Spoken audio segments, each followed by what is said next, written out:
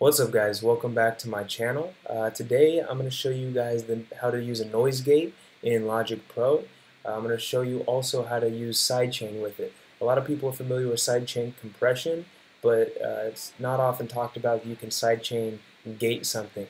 So it's a cool, almost like an inverse relationship to the sidechain compression, and it's a pretty cool tool if you want to add an extra element exclusively when another sound is playing. Things like that. There are a lot of cool creative ways, so I'm going to pop right into it.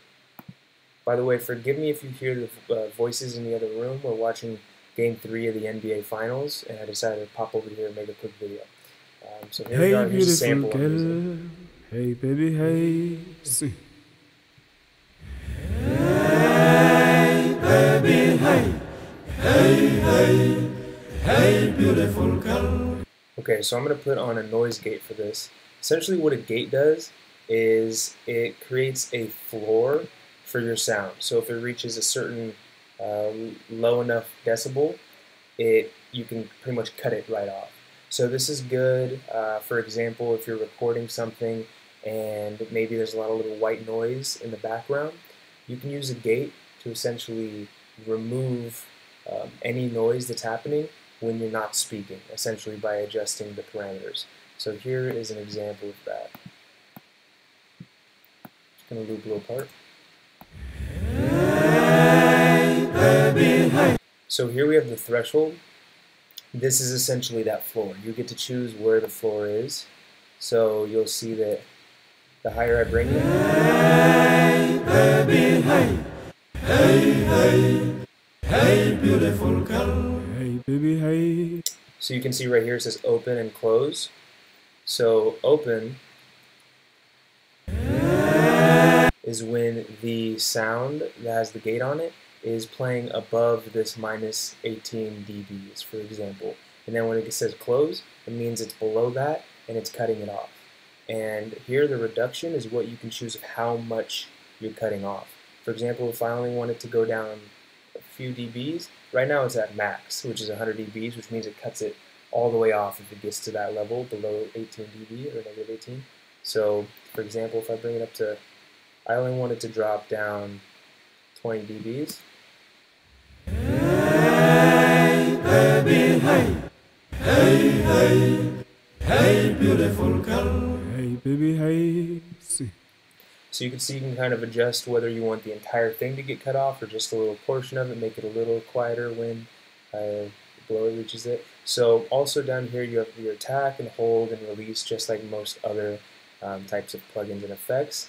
So the attack essentially it delays the effect to hit once the input is registered at this the dB that we've set for the threshold. So for example, if we want to make it a super slow attack, that means once it goes below 18, it's going to take 41 milliseconds for the gate to start opening.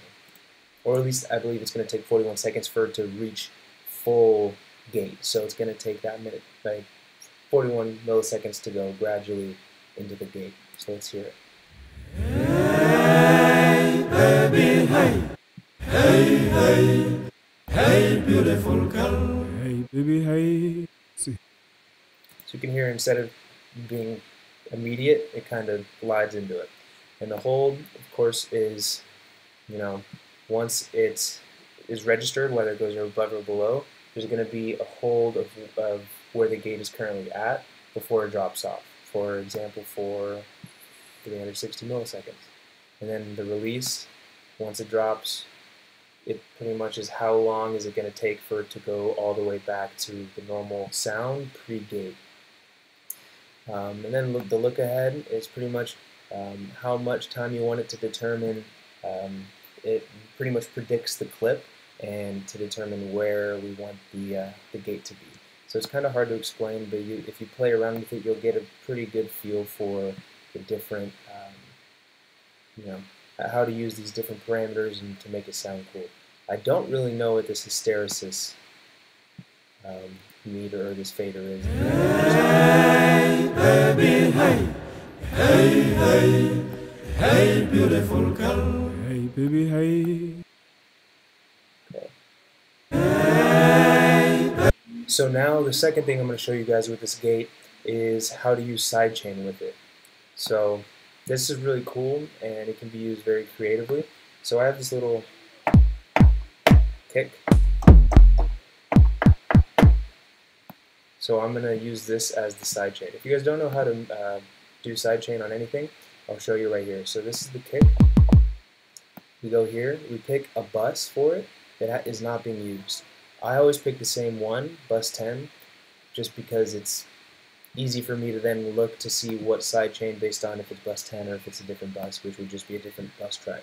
Then you're going to want to set it all the way up to 0, exactly 0 dB, just so the levels that are being relayed on the bus are the same as what's actually being input. This is a little tricky thing that you have to remember. So by doing this and creating this bus, I am essentially doubling the output for this kick note. So for example, you'll hear right here.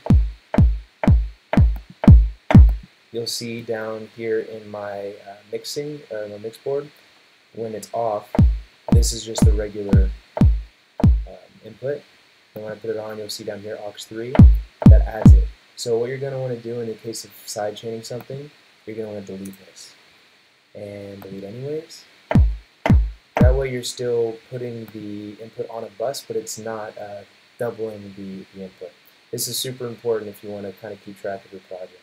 And then what you're going to do there, now that the kick is bus 10, you're going to go back to the noise gate. Up here, you're going to see the sidechain. Click it, bus 10. So since I made a bus, that'll automatically populate as one of the options. And let's see. So now, I'm just going to record a little quick pattern just so I don't have to keep going back to it.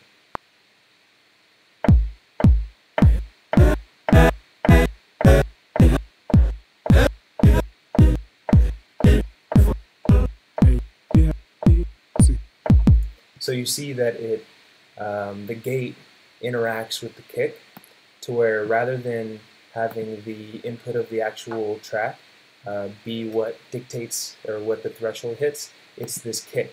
So essentially this kick is taking place for the threshold to where now the entire gate is reacting based off of the kick sound, and it's affecting the vocal. So this is a super cool thing. I like to sometimes do, for example, if I have a hi-hat and I put a bus on the hi-hat and then I sidechain like white noise or something onto the hi-hat to add an extra element or layer or something like that. It's pretty cool. And then just like, you know, you'd be doing it without the sidechain, you can affect all these parameters.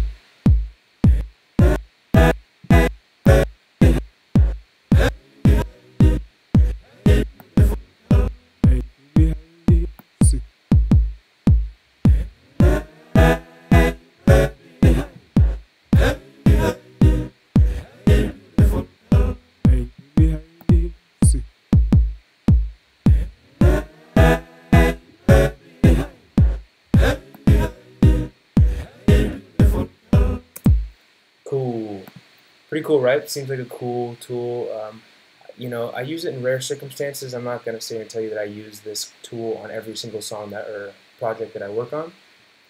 But this is a very cool trick to have up your sleeve if you want to add like an impact to something. Another way I like to use it if I have like a melody, but then I have a chord progression.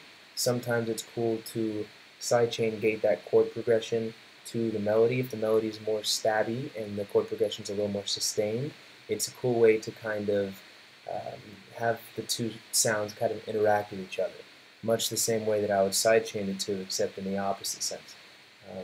So yeah, guys, I just want to show you guys this quick tool on the gate in Logic and how to do sidechain with it. If you guys found this video helpful, if you learned something, please help me out by liking this video, commenting on it, showing some love, and subscribing. I gotta go move my car. But yeah, so you know, you guys liking and commenting and showing, you know, activity really helps me out and inspires me and lets me know what else I should be doing in terms of what videos I should be making. So yeah, guys, I'm gonna leave you with that.